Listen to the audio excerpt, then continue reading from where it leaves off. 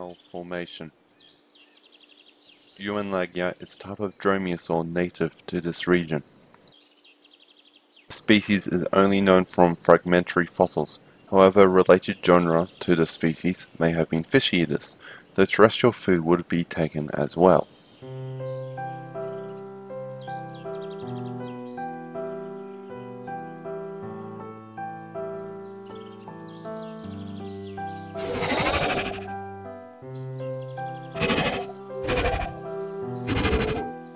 Its thin legs allowed this small theropod to pursue prey with great speed.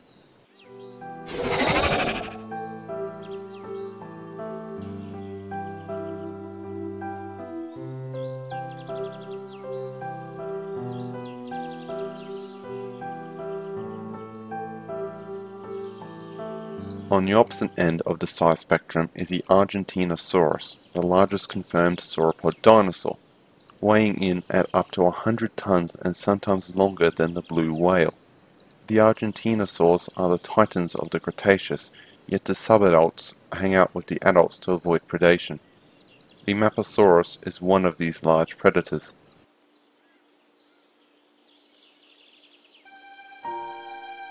Giant Charodontosaurids probably hunted sauropods at least some of the time.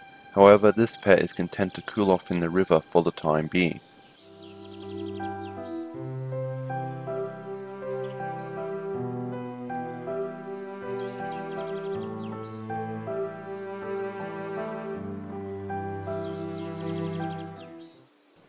Some ornithopods lived in this region at the time. Some of the only large non-sauropod herbivores here is the iguanodont Macrogryphosaurus. They require less food than their giant sauropod competitors and can enter deep forests, unlike some of the larger titanosaurs.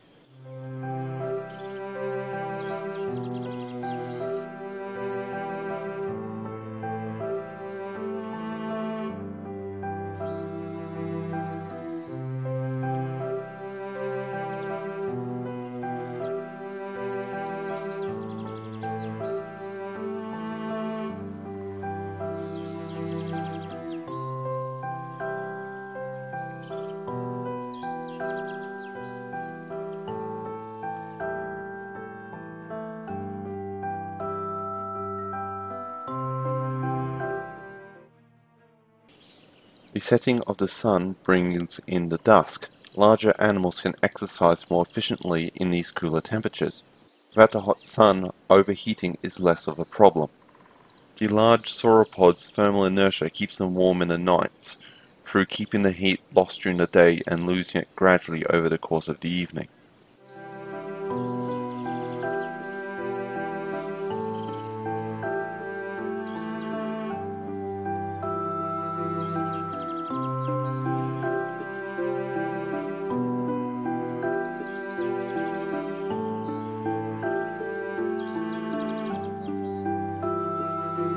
In the cool of the evening, new predators come out to hunt. The Scorpia venata is one of these.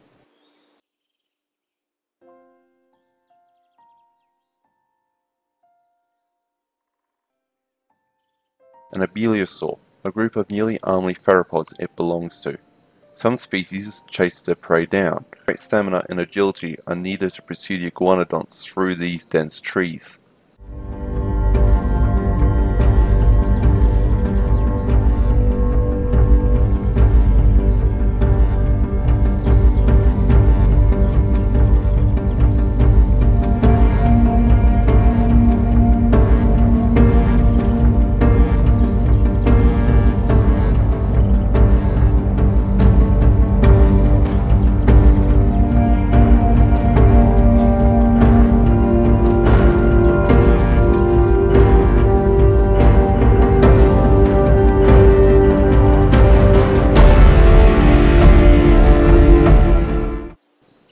However, the hunt has been interrupted by another dinosaur.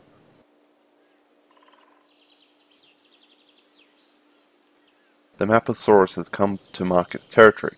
Different individual dinosaurs have different scents, thus they can be used to mark the edge of the different territories or to reduce competition within the species.